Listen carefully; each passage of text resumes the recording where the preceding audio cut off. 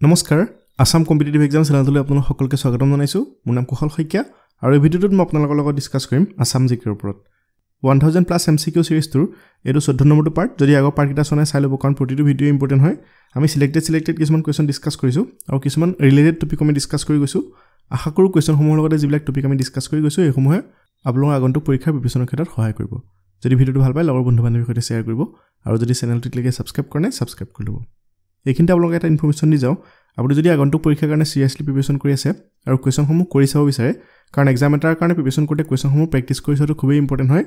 যদি প্ৰেক্টিস কৰি চাব বিচাৰে তেতিয়াহলে আমাৰ ডেইলি টেষ্ট গ্ৰুপত জইন হ'ব পাৰে ইয়াতে ডেইলি 30টাৰ পৰা 35টা কোৱেশ্চন দিয়া হয় আৰু আসাম ৰিলেটেড কোৱেশ্চন থাকে তাৰ লগতে কাৰেন্ট এফেয়াৰ্ছ নতুনকৈ এড কৰা হৈছে যদি জইন হ'ব বিচাৰে ভিডিঅ'টোৰ ডেসক্ৰিপচনত আৰু পিন কমেন্টত লিংকটো পাই যাব তাৰ লগতে আমাৰ বিভিন্ন ধৰণৰ ইবুক আছে যেনেকৈ আসাম হিষ্ট্ৰী ওপৰত 850 প্লাস এমসিকিউ এখন ইবুক আছে এই বুকখনত ক্ৰনলজিক্যাল অৰ্ডাৰত কোৱেশ্চনসমূহ এৰেঞ্জ কৰা হৈছে অৰ্থাৎ এনচিয়েন্ট মিডিভেল আৰু মডাৰ্ন কোৱেশ্চনসমূহ ক্ৰনলজিক্যাল অৰ্ডাৰ পাব তাৰ লগতে এপিএসসি প্ৰিভিয়াছ ইয়াৰ প্ৰিলিমছৰ বিশেষকৈ এপিএসসি প্ৰিলিমছৰ প্ৰিভিয়াছ ইয়াৰ কোৱেশ্চনৰ এখন ইবুক আছে যদি ল'ব বিচাৰে ভিডিঅ'টোৰ ডেসক্ৰিপচনতে লিংক পাই যাব সো আজিৰ কোৱেশ্চনখিনি আমি ডিসকাস কৰাৰ আগতে আপোনালোকৰ কাৰণে এটা কোৱেশ্চন ৰাখিছো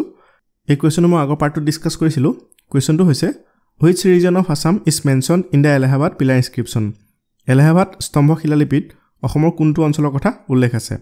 আগতে মই ডিসকাস কৰিছিলো যে অসমৰ দুটা অঞ্চলৰ কথা এলাহাবাদৰ পিলাৰ ইনস্ক্ৰিপচনত মেনশন আছিল এটা হৈছে কামৰূপ আনটো কি হয় অপচন যিখিনি দিয়া আছে ইয়াৰ ভিতৰত কোনটো অপচন কাৰেক্ট হ'ব বুলি হবে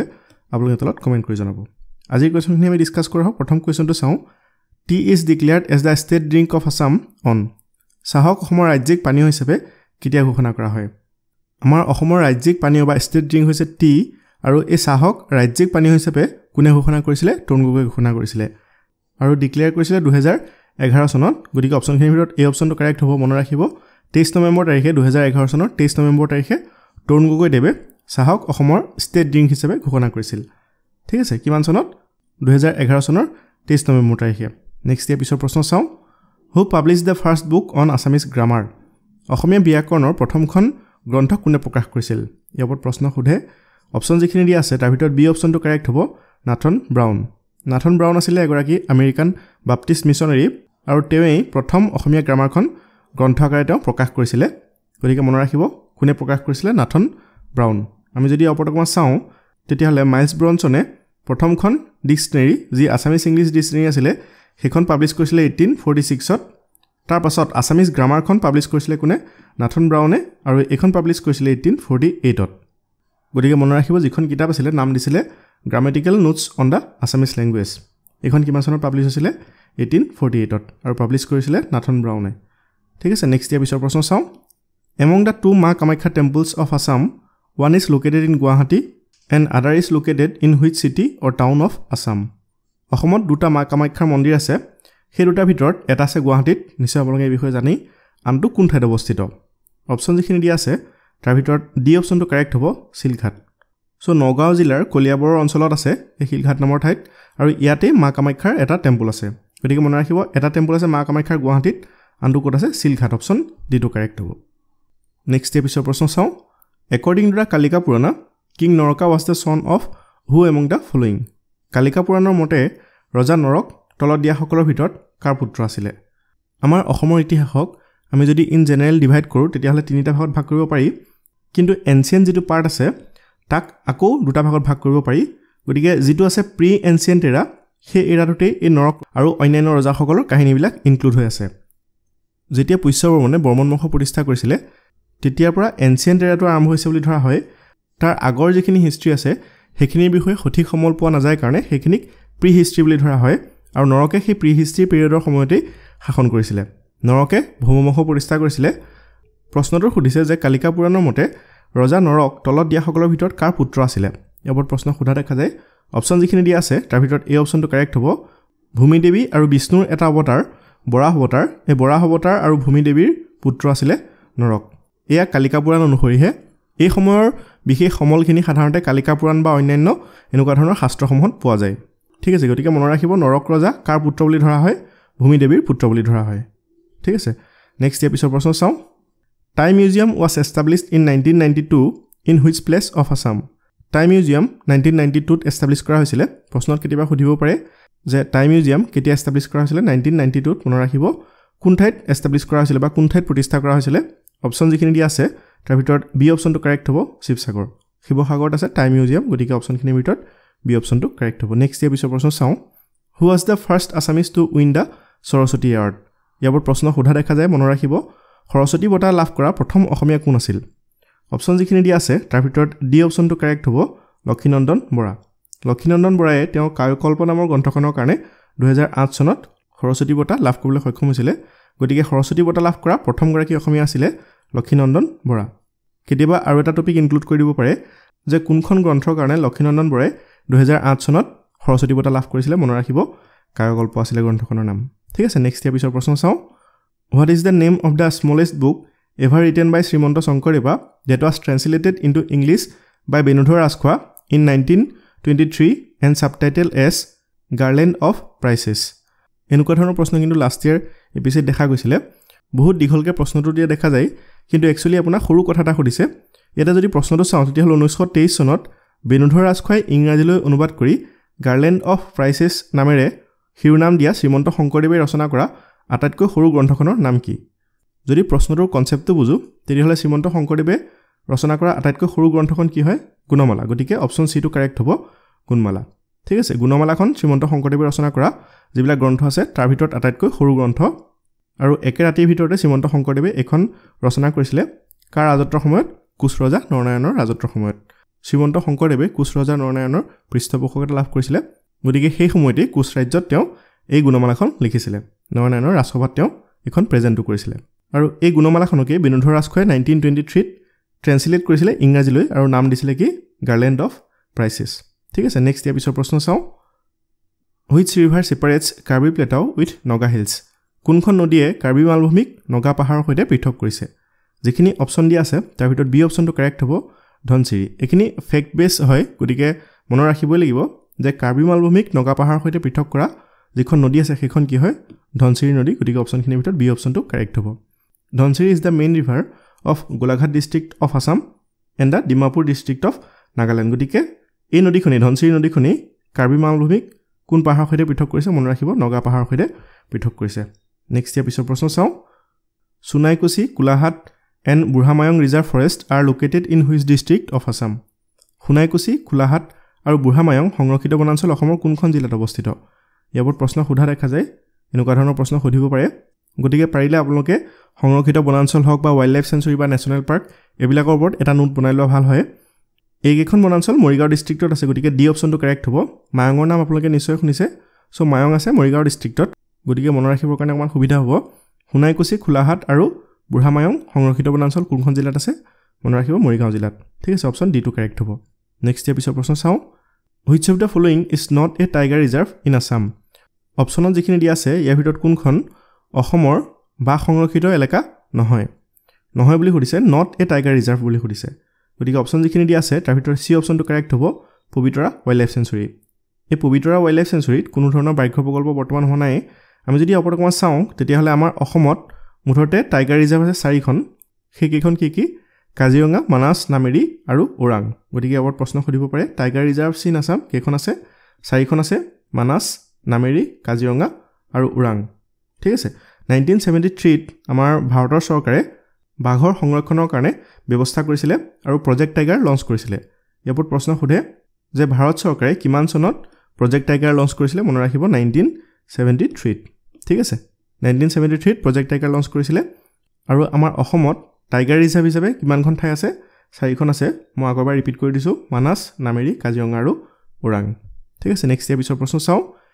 in which location is the Ugratara দেৱালয় temple dedicated to Ugratara situated Ugratara দেৱক উৎসৰ্গিত উগ্ৰতাৰা দেৱালয় মন্দিৰ কোন স্থানত অৱস্থিত অপশ্যন যিখিনি দিয়া আছে ইয়াৰ ভিতৰত এই অপশ্যনটো কাৰেক্ট হ'ব কামৰূপ মেট্ৰ' কামৰূপ ৰুৰেলত নাই কিন্তু মেট্ৰপলিটিয়ান চিটিত আছে গতিকে মনত ৰাখিব অৰ্থাৎ কামৰূপ মহানগৰত অৱস্থিত ইয়াৰ ৰিলেটেড আৰু এটা প্ৰশ্ন সুধিব পাৰে যে উগ্ৰতাৰা দেৱালয় মন্দিৰত কাৰ উপাসনা কৰা হয় মনত ৰাখিব উগ্ৰতাৰা দেৱক ইয়াত উপাসনা কৰা হয় ঠিক আছে আৰু কোন ঠাইত অৱস্থিত কামৰূপ মহানগৰত অৱস্থিত গতিকে অপশ্যনখিনিৰ ভিতৰত এই অপশ্যনটো কাৰেক্ট হ'ব নেক্সট ইয়াৰ পিছৰ প্ৰশ্ন চাওঁ in which month is the Bhatheli festival celebrated in Assam specially in লোৱাৰ আছাম অসমৰ বিশেষকৈ নিম্ন অসমত কোন মাহত ভঠেলি উৎসৱ উদযাপন কৰা হয় বা ভঠেলি উৎসৱ পালন কৰা হয় এই ভঠেলি উৎসৱটো সাধাৰণতে আমাৰ লোৱাৰ আসামত বেছিকৈ পালন কৰা হয় আপাৰ আসামৰ ফালে এই উৎসৱটো পালন কৰা দেখা নাযায় এনেকুৱা ধৰণৰ প্ৰশ্ন এপিএসসিত যোৱাবাৰ সুধিছে গতিকে ইম্পৰ্টেন্ট হয় মনত ৰাখিব অসমৰ বিশেষকৈ নিম্ন অঞ্চলত কোন মাহত ভঠেলি উৎসৱ উদযাপন কৰা হয় বা পালন কৰা হয় অপচন যিখিনি দি আছে তাৰ ভিতৰত বি অপচনটো কাৰেক্ট হ'ব এপ্ৰিল অৰ্থাৎ আমাৰ অসমৰ যদি ক্যালেন্ডাৰ চাওঁ তেতিয়াহ'লে বহাগ মাহত এই ভঠেলি উৎসৱ পালন কৰা হয় আৰু কোনটো এৰিয়াত পালন কৰা হয় লোৱাৰ আসামত পালন কৰা হয় বহাগ বিহুক কেন্দ্ৰ কৰি এই উৎসৱটো পালন কৰা হয় আমি যদি অৱতকমা চাওঁ তেতিয়াহ'লে বহাগ বিহুক কেন্দ্ৰ কৰি অসমত বাঁহ গছক কৰা পূজাকেই ভঠেলি উৎসৱ বুলি জনা যায় বিশেষকৈ নামনি অসমৰ কামৰূপ নলবাৰী আৰু বাক্সা জিলাত বহাগ মাহত এই উৎসৱ পালন কৰা দেখা যায় গতিকে ওপৰত প্ৰশ্ন সুধিব পাৰে মনত ৰাখিব নেক্সট ইয়াৰ পিছৰ প্ৰশ্ন চাওঁ during which movement did Kanaklata Barua became known for her involvement in the মৃত্যু বাহিনী কোনটো আন্দোলনৰ সময়ত মৃত্যু বাহিনীৰ লগত লগ হৈ কনকলতা বৰুৱাই স্বাধীনতা আন্দোলনৰ লগত জড়িত হৈছিল স্বাধীনতা আন্দোলনৰ লগত কনকলতা বৰুৱা জড়িত হোতে তেখেতৰ বয়স অতি সৰু আছিল মাত্ৰ 17 বছৰ বয়সতেই তেওঁ শহীদ হৈছিল তেওঁ জড়িত হৈছিল মৃত্যু বাহিনীৰ লগত কনকলতা বৰুৱা কোনটো বাহিনীৰ লগত জড়িত হৈছিল মৃত্যু বাহিনীৰ লগত অৰ্থাৎ তেওঁলোকে নিজকে সুইসাইড স্কোৱাড হিচাপে ভাবিছিল অৰ্থাৎ আন্দোলনত যদি তেওঁলোকে প্ৰাণ দিবলগীয়া হয় তেতিয়াও তেওঁলোকৰ কোনো ধৰণৰ সংশয় নাথাকিব তেওঁলোকে প্ৰাণ দিবলৈও ৰাজি আছিল গতিকে মৃত্যু বাহিনীত কনকলতা বৰুৱা জড়িত হৈছিল কোনটো সময়ত অপচন যিখিনি দি আছে সি অপচনটো কাৰেক্ট হ'ব কুইট ইণ্ডিয়া মুভমেণ্ট অৰ্থাৎ ভাৰত ত্যাগ আন্দোলনৰ সময়ত ভাৰত ত্যাগ আন্দোলন কিমান চনত হৈছিল 1942 ঠিক আছে 1942 চনত হৈছিল ভাৰত ত্যাগ আন্দোলন আৰু সেই সময়তে মৃত্যু বাহিনীত জড়িত হৈছিল কনকলতা বৰুৱা সেই সময়ত কনকলতা বৰুৱাৰ বয়স মাত্ৰ আছিল 17 বছৰ আৰু 17 বছৰ বয়সতেই ব্ৰিটিছৰ গুলি খাই তেখেত শহীদ হৈছিল ঠিক আছে মনত ৰাখিব ইয়াৰ ওপৰত প্ৰশ্ন সুধিব পাৰে নেক্সট ইয়াৰ পিছৰ প্ৰশ্ন চাওঁ which committee submitted a scheme for tribal administration in Assam that was approved by the Constituent Assembly and incorporated in the 6th schedule of the Indian Constitution কোনখন কমিটিয়ে অসমত জনজাতীয় প্ৰশাসনৰ বাবে এখন আঁচনি দাখিল কৰিছিল যিখন সংবিধান সভাৰ অনুমোদনত ভাৰতীয় সংবিধানৰ 6ষ্ঠ অনুসূচীত অন্তৰ্ভুক্ত হৈছিল নিশ্চয় আপোনালোকে জানে 6th schedule বিষয়ে মই প্ৰায়বিলাক ভিডিঅ'তেই ডিসকাস কৰিছো সো আপোনালোকক এখিনতে আৰু এটা প্ৰশ্ন সুধি যাওঁ যে নৰ্থ ইষ্টৰ কোন কেইখন ৰাজ্যত 6th schedule আছে নৰ্থ ইষ্টৰ টোটেল 4খন ৰাজ্যক 6th schedule অন্তৰ্গত কৰা হৈছে অৰ্থাৎ এই 4খন বিশেষ ৰাজ্যৰ কিছুমান এলেকা জনজাতিৰ কাৰণে সংৰক্ষিত কৰি ৰখা হৈছে গতিকে 4খন ৰাজ্যৰ নাম কি হয় আপোনালোকে তলত কমেন্ট কৰি জনাব যি সময়ত 6th schedule অন্তৰ্ভুক্ত কৰা হৈছিল সেই সময়ত কিন্তু অসম এখনে আছিল বৰ অসম আছিল সেই সময়ত কোনো ধৰণৰ ভাগ হোৱা নাছিল সো অসমৰ জনজাতীয় প্ৰশাসনৰ বাবে সেই সময়ত এখনেই কমিটি গঠন কৰি পেলাই সংবিধান সভাৰ ওচৰত প্ৰস্তাৱ ৰাখিছিল আৰু সংবিধান সভাই অনুমোদনো জনাইছিল সো যিখন কমিটি আছিল সেই কমিটিখনৰ নাম কি অপচন যিখিনি দি আছে তাৰ ভিতৰত এই অপচনটো কাৰেক্ট হ'ব north eastern frontier tribal and excluded areas committee north eastern frontier Assam ব্ৰেকেটত আসামটো আছে কাৰণ সেই সময়ত আসাম হৈ আছিল নৰ্থ ইষ্টৰ সিকিমৰ বাদ দি বাকি যিবিলাক ৰাজ্য আছে সেইবিলাক একেলগে আছিল অসম হৈ গতিকে মনত ৰাখিব কমিটিখনৰ নাম কি হয় north eastern frontier tribal and excluded areas committee ঠিক আছে নেক্সট ইয়াৰ পিছৰ প্ৰশ্ন চাওঁ What is the main aim of organizing the Elephant Festival at Kaziranga National Park by the Forest Department and Tourism Department of the Government of Assam? Assam চৰকাৰ বন বিভাগ আৰু পৰ্যটন বিভাগে কাজিৰঙা ৰাষ্ট্ৰীয় উদ্যানত হাতী মহ উৎসৱ আয়োজন কৰাৰ মূল লক্ষ্য কি হয় যিখিনি অপচন দি আছে আপোনালোকে যদি ভালদৰে অপচনখিনি চাই তেতিয়াহ'লে সি অপচনটো কাৰেক্ট হ'ব two create awareness about the environment among the people and reduce man elephant conflicts মানুহ আৰু হাতীৰ মাজত যি প্ৰায় সংঘাত দেখা যায় সেই সংঘাতৰ এৱাৰনেছ ক্ৰিয়েট কৰিবৰ কাৰণে মানুহৰ মাজত যাতে এটা এৱাৰনেছ ক্ৰিয়েট কৰিব পাৰে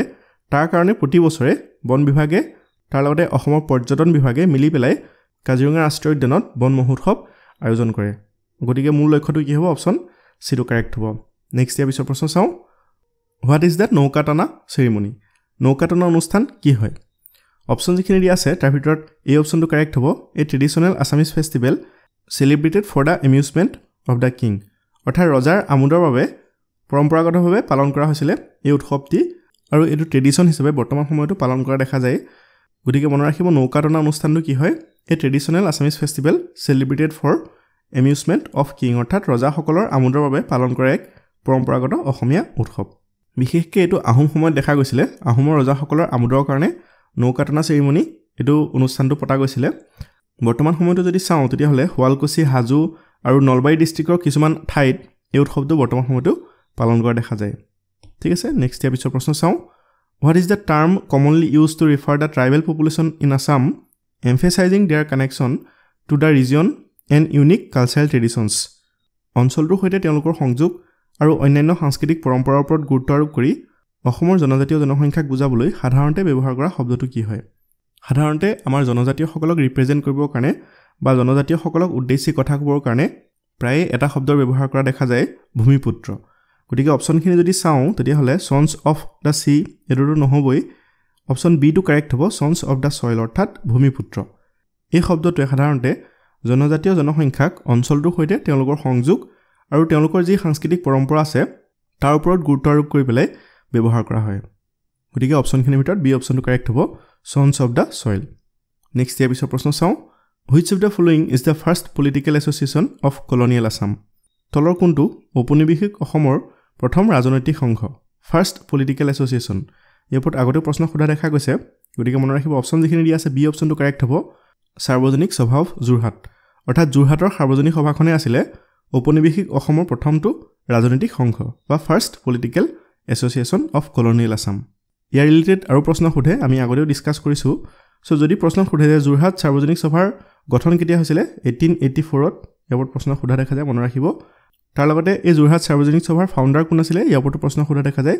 জগন্নাথ বৰুৱা ঠিক আছে Jagannath Barua was the founder of Jorhat সাৰ্বজনিক সভা in 1884 ঠিক আছে নেক্সট ইয়াৰ পিছৰ প্ৰশ্ন চাওঁ which of the following Ahom king constructed the Vashistha temple গুৱাহাটীৰ যি বশিষ্ঠ মন্দিৰ আছে সেই বশিষ্ঠ মন্দিৰ আহোমৰ কোনজন ৰজাই নিৰ্মাণ কৰিছিল অপশ্যন যিখিনি দিয়া আছে তাৰ ভিতৰত সি অপশ্যনটো কাৰেক্ট হ'ব ৰাজেশ্বৰ সিংহ বহুকেইটা মন্দিৰ বনাইছিলে সেই সময়ত বিশেষকৈ তেওঁৰ শাসনৰ সময়ত বহুকেইটা মন্দিৰ তেওঁ বনাইছিলে আৰু তাৰে ভিতৰত এটা হৈছে গুৱাহাটীৰ বশিষ্ঠ মন্দিৰটো গতিকে মনত ৰাখিব তলৰ কোনজন আহোম ৰজাই বশিষ্ঠ মন্দিৰ নিৰ্মাণ কৰাইছিল ৰাজেশ্বৰ সিংহ অপশ্যন সিটো কাৰেক্ট হ'ব নেক্সট ইয়াৰ পিছৰ প্ৰশ্ন চাওঁ which of the following Ahom king initiated the শিঙৰি ঘৰ উঠা ceremony তলত উল্লেখ কৰা আহোম ৰজাৰ কোনজন ৰজাই শিঙৰি ঘৰত উঠা অনুষ্ঠানটিৰ আৰম্ভণি কৰিছিল আহোমৰ কোঁৱৰ এজনক যেতিয়া ৰজা পতা হ'ব তেতিয়া এই অনুষ্ঠানটো সাধাৰণতে পতা হৈছিল সেই সময়ত আহোমৰ ৰজাৰ দিনত গতিকে শিঙৰি ঘৰত উঠা যিটো অনুষ্ঠান আছিল এটো কোনজন ৰজাৰ দিনৰ পৰা আৰম্ভ হৈছিল ইয়াৰ ওপৰত প্ৰশ্ন সোধে মনত ৰাখিব অপশ্যন বি টো কাৰেক্ট হ'ব সুদাংফাক বামুণী কোঁৱৰ বুলিও জনা গৈছিল আৰু তেওঁৰ সময়ৰ পৰাই এই শিঙৰি ঘৰত উঠা অনুষ্ঠানটিৰ প্ৰচলন হৈছিল ঠিক আছে আজি আমি আসাম জিকে ওপৰত কেইটামান কুৱেশ্যনৰ তাৰ ৰিলেটেড কিছুমান টপিক ডিছকাছ কৰিলোঁ আশা কৰোঁ কুৱেশ্যনসমূহৰ লগতে যিবিলাক ৰিলেটেড টপিক আমি ডিছকাছ কৰি গৈছোঁ এইসমূহে আপোনালোকৰ এক্সামৰ প্ৰিপাৰেশ্যনৰ ক্ষেত্ৰত সহায় কৰিব যদি ভিডিঅ'টো ভাল পায় লগৰ বন্ধু বান্ধৱীৰ সৈতে শ্বেয়াৰ কৰিব আৰু যদি চেনেলটো এতিয়ালৈকে ছাবস্ক্ৰাইব কৰা নাই ছাবস্ক্ৰাইব কৰি ল'ব তাৰ লগতে আমাৰ যদি টেষ্ট গ্ৰুপত আৰু ইবুকসমূহ যদি ল'ব বিচাৰে ভিডিঅ'টোৰ ডেছক্ৰিপশ্যনত আৰু পিন কমেণ্টত লিংক পাই যাব আৰু মোৰ লগত যদি পাৰ্চনেলি কানেক্ট হ'ব বিচাৰে ফেচবুক আৰু ইনষ্টাগ্ৰামত বিচাৰি চালে পাব এই ভিডিঅ'টোত ইমানেই আমি পুনৰ লগ পাম ধন্যবাদ